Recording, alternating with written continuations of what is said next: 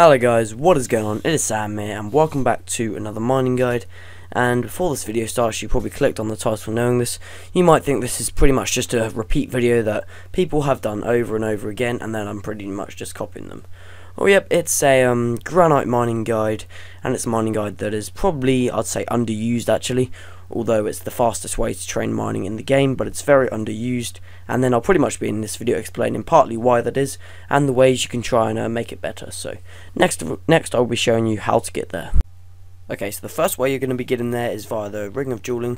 You need to be heading to the Shantae Pass, which is just south of the Ring of Dueling teleport to the Alcarid Dueling Arena. So of course, what are you going to need to do? Just teleport to Alcarid. And then just simply run straight south from there. That's the pallet away. And yeah, hitting million recently. Most likely in the next clip it will be probably fixed, because this lag seems to be so bad in recent. If anyone else is experiencing it, then yes, at least I'm not the only one. The cathedral.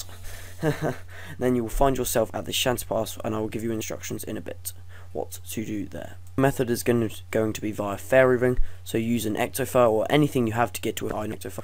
And then once you have your ectofire, west in, and eventually you will go across a thing in the forest. Make sure so west behind the trees. I find it really annoying. Yeah, make you that. But I think definitely going to be fixed.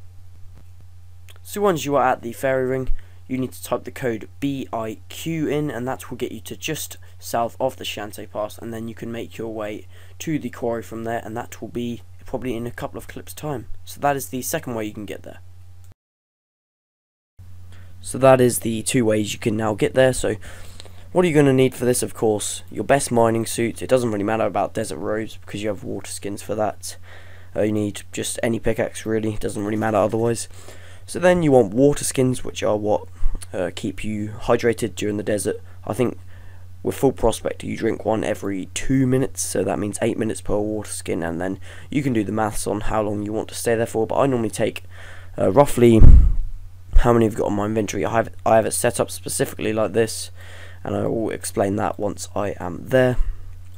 So yep, there is your inventory setup. If you're going to be travelling by the rug merchant, which is just here, you're going to want to bring some coins, and of course to go through the desert, if you did not use the fairy ring, you require some Shantae passes. I will explain the knife when we're there too.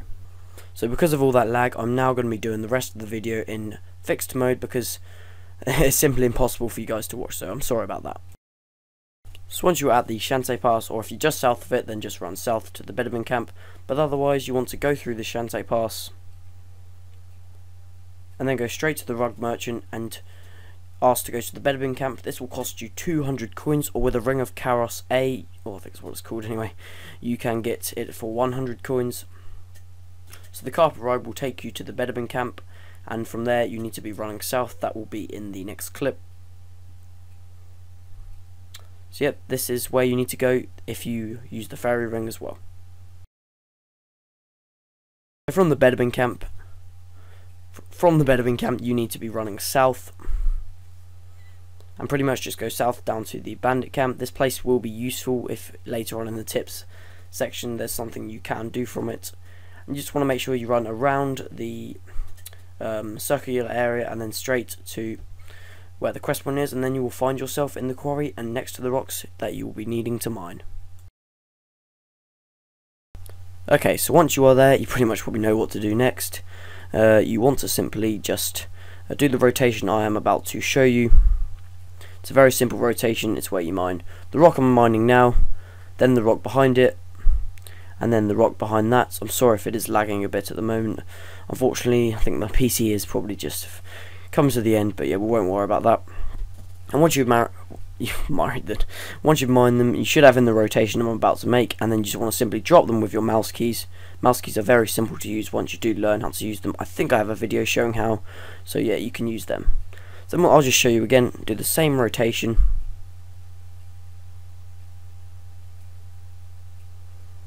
And then, yep, this is pretty much all you have to do, really. I mean, I wouldn't say all you have to do, but yes. It's very tedious in the end, I suppose, but if you have mouse keys, which I do have, it's not quite as bad. So with mouse keys, as long as it takes for a few hours to get used to them, but yeah, they're fine. So there you go, that's pretty much what you have to do for hours and hours and hours. In the next clip there will be me probably doing this for 30 seconds or so, just to give you an example.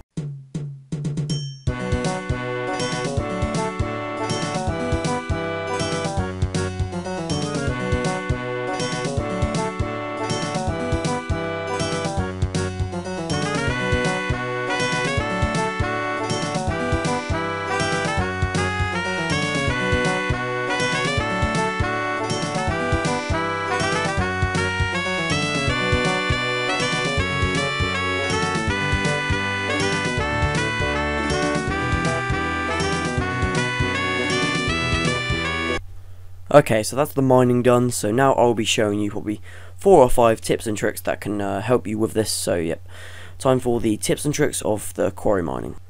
Tip number 1, using your knife, you can get extra water for your water skins by simply just cutting the Caridian cactuses nearby. So all you have to do for this is click on cut Caridian cactus. Sometimes it will not cut them and you won't get any water, like I just didn't then, but most of the time you will, and there you go, you get 1 lot of water skin, which can be quite useful because these things generate, I think, every 1 minute. Tip number 2, you can buy extra water skins from the bandit camp, which is just north of the quarry. We went past it on the way. It's very simple. This, you do need X for this, and you could probably just keep doing this all the way to 99 mining actually, but I think you'd probably have been killed by then. Number 3, you can use the humidify spell to top up all of your water skins. This clip is not mine, so it's credit to whose clip this is. I think I've blacked out his name anyway. So the humidify spell tops up all your water skins, so yeah, you can stay here till 99 too. So the final tip then, probably the most important one of all, is to not spend your entire life at this place. Of course, if you're grinding for say 85 for diaries, or you want 99 like me, this place is one you should be visiting quite commonly, but my advice is really to not spend too long here. I have a schedule here, and I think I spend about an hour a day at the moment here in my quest for 99 mining, and look at that lag. Look at that lag. But yeah, we'll forget about that. As I was saying, if you spend too long here, you might find it really boring, then you might lose interest in the game, so I don't recommend you do that. And if you're not enjoying it, then do not do it really, because I think you should only do it if you're sort of enjoying it at the same time. And you should do this maybe while listening to music or watching a streamer, perhaps. That's normally what I do. But yeah, that's my most important tip, is to not spend your whole life place. Yes, you probably recognise I can't talk today. But yeah, anyway, don't spend your whole life here, pretty much.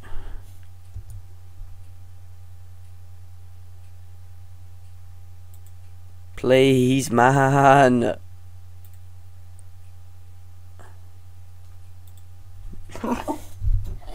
Stop.